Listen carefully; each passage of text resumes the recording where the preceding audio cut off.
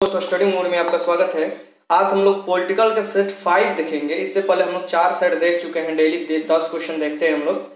तो आइए, इसका कोड जो होगा एग्जाम हॉल में पॉलिटिकल साइंस का वो 7 होगा। ये ध्यान में लगाइएगा, अगर पॉलिटिकल साइंस का क्वेश्चन करना होगा तो ऑप्शनल 1 या ऑप्शनल 2 में से एक आपको चूज करना होगा पॉलिटिकल साइंस, और उसमें से कोड 7 आपको लगाना होगा। दोनों एक ही सेम विषय नहीं हो सकता है। पहला क्वेश्चन है कि कांग्रेस के युवा तुर्कों में किसे जाना जाता है।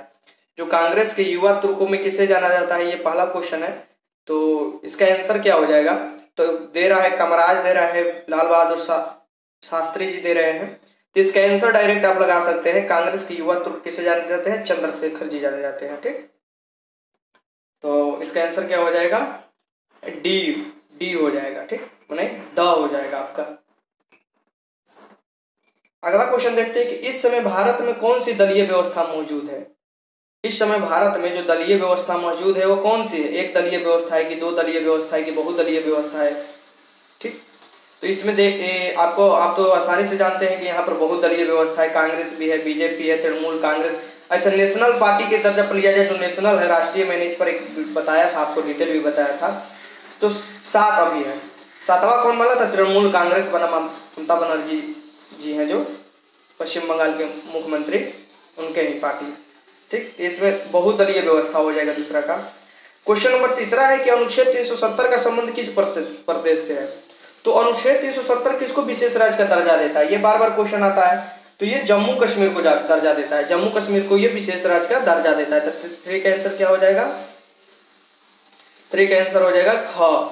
ठीक, आप आसानी से ये क्वेश्चन लगा सकते हैं।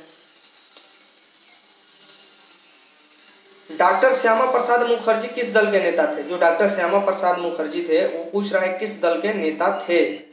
तो ये थे सोशलिस्ट जनसंघ या भारतीय समाजवादी दल या सोशलिस्ट पार्टी या स्वतंत्र पार्टी। तो आपको पता है कि ये जनसंघ के नेता थे, और ये सबसे कैबिनेट के वो सबसे पहले मंत्री थे जिन्होंने इस्तीफा भी दे दिया था। कैबिनेट बनने के बाद 1951 में ही दे दिया था इन्होंने इस्तीफा। ठीक, तो यहाँ पर आप देख सकते हैं कि भारतीय जनसंघ के ये दल के नेता थे। कश्मीर के भारत में विलय पत्र पर किसने हस्ताक्षर किए थे?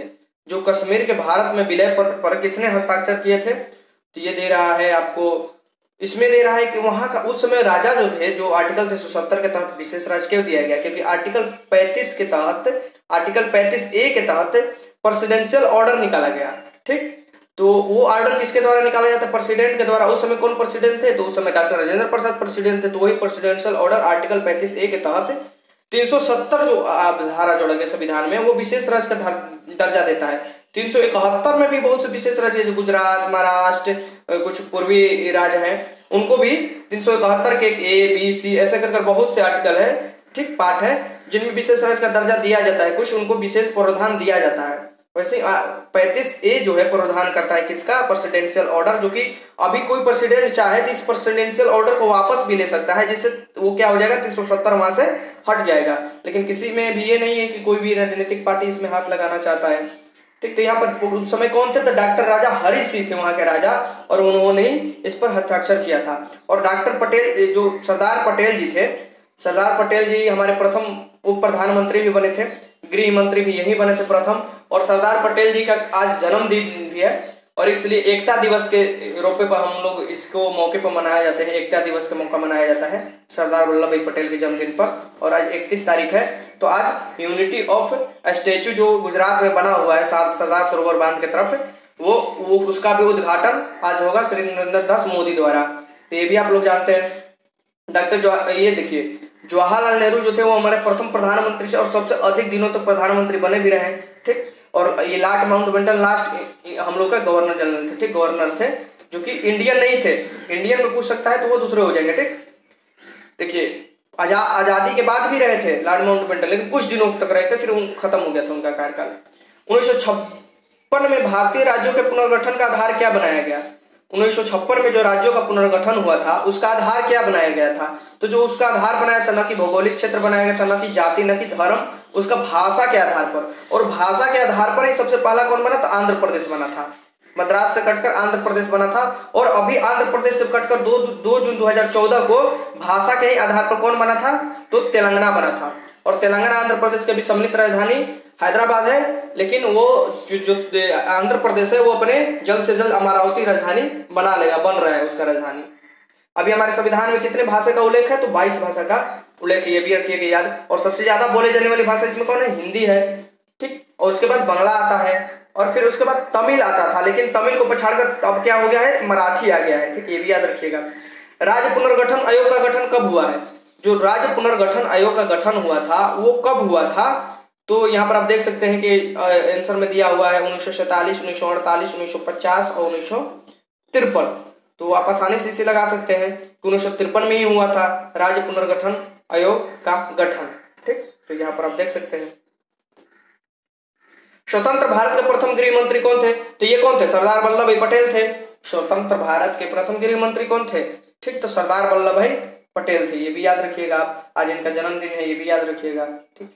और सबसे लंबी कैबिनेट मंत्री के पूछे ना कब तक रहे, तो वो जगजीवन राम है, ये भी याद रखिएगा, वो जगजीवन राम है। श्यामा प्रसाद मुखर्जी सबसे पहले इस्तीफा दे दिए थे, ठीक। गोवा भारतीय संघ का राज्य किस वर्ष हुआ? जो गोवा भारतीय संघ का राज्य हुआ था, गोवा देखिए भारत में सबसे पहले वास्को डी गामा आया था 1498 में। बोला जाता है भारत की खोज किया गया था, मतलब कि समुद्री मार्ग का खोज किया गया था, ठीक है। और वो कहा था एक पुर्तगाली था। तो पूछता है कि भारत सबसे पहले कौन आए थे? तो पुर्तगाली आए थे, ठीक। लेकिन अगर पूछता है कि सबसे बाद गए कौन भारत छोड़ के, तो वो भी पुर्तगाली ही थे, सबसे बाद में गए थे, क्योंकि वो गोवा में, पांडुचेरी में कुछ ऐसे जगह थे माहे, तो वहां पर अपना कब्जा किए हुए थे, ठीक। लेकिन बाद में क्या हुआ, उन्हें जाना पड़ा। यहाँ पर देखते हैं हम कि ये पूछ रहा है कि गोवा भारतीय संघ राज्य में किस वर्ष हुआ। तो गोवा जो भारतीय संघ राज्य में हुआ था वो हुआ था, राज्य किस वर्ष बोला, केंद्र शासित नहीं, ये पूछ रहा है राज्य किस वर्ष बना था, गोवा पूर्णतः राज्य किस वर्ष बन गया था। तो यहाँ पर आप जाएगा 1987 में पूर्णतः ये राज्य बन गया था। 1961 में क्या हुआ था, यहाँ से पुर्तगाली को हटा दिया गया था, यहाँ से पुर्तगाली से ये ले लिया गया था गोवा। अभी गोवा का मुख्यमंत्री कौन है? तो मनोहर पार्रिकर है, ये भी याद रखिएगा। क्वेश्चन नंबर 10 है कि भारत में कुल कितने संघ शासित प्रदेश हैं? भारत में कुल कितने संघ शासित प्रदेश से पूछ सकता है। तो भारत में अभी जो संघ शासित प्रदेश है वो सेम है, साथ ही है, लेकिन अभी हम लोग का जो 2014 में राज्य बना है वो हो गया है पूर्णतः राज्य हो गया, वो 29 हो गया है। 29वां राज्य तेलंगाना बना था, और उससे पहले 3 राज्य बने थे 2000 में। कौन कौन? झारखंड कटकर बना था बिहार से, उत्तर प्रदेश से उत्तरांचल मतलब उत्तराखंड कटकर बना था, छत्तीसगढ़ मध्य प्रदेश से कटकर बना था, ये कटकर बना था। तो ऐसे कर 29 राज्य और 7 केंद्र शासित राज्य हमारे देश में है। सबसे ज्यादा जनसंख्या वाला केंद्र शासित राज्य कौन होता है? तो दिल्ली है, दिल्ली। और अब 2 ऐसे केंद्र शासित राज्य जहां विधानसभा भी है, जो राष्ट्रपति के निर्वाचन में भाग भी लेते हैं, कौन कौन? पांडुचेरी और दिल्ली, ये भी याद रखिएगा। तो ये है आप आज का क्वेश्चन। कैसा लगा क्वेश्चन ये जरूर बताइएगा। और आगे जो क्वेश्चन आएगा फिर वो भी 10 क्वेश्चन आएंगे, और ये सीरीज चलते रहेगा। आपको आते आते एग्जाम हम 400 से 500 क्वेश्चन पॉलिटिकल साइंस से करा देंगे, और भी विषय से क्वेश्चन शुरू होने वाला है। लेकिन पॉलिटिकल साइंस के स्टूडेंट ज्यादा है इसलिए, और आसान विषय भी है, 25 में 24 23 आपको आसानी से लगा सकते हैं, तो इसे ध्यान में रखिएगा, ठीक। और आगे देखते हैं। अगर आपने ग्रुप नहीं ज्वाइन किया है, 200 वाला ग्रुप 200 रुपये फी लगता है, उसका पेटीएम के माध्यम से आपको पे करना पड़ता है। डेली आपका ऑप्शनल का सेट मिलेगा 2, डेली आपको कंपलसरी के सेट 1 मिलेंगे, डेली आपको 50 टॉप क्वेश्चन मिलेंगे ऑब्जेक्टिव, जो कंपलसरी में आने की संभावना ज़्यादा रहता है। और आपको संडे टू संडे टेस्ट भी होता है इसमें। अगर इसको ज्वाइन करना चाहते हैं तो ये नंबर रहा है, इस पर व्हाट्सएप कर अपना नाम, अपने गांव का नाम, अपने जिले का नाम भेज दीजिएगा। व्हाट्सएप नंबर आपको पेटीएम नंबर मिल जाएगा, पेटीएम कर आप इसे ज्वाइन कर सकते हैं। तो वीडियो कैसा लगा ये जरूर बताइए, ज़्यादा से ज़्यादा शेयर कीजिए, लाइक कीजिए, और स्टडी मूड चैनल को सब्सक्राइब कीजिए। वीडियो देखने के लिए आपका बहुत बहुत धन्यवाद।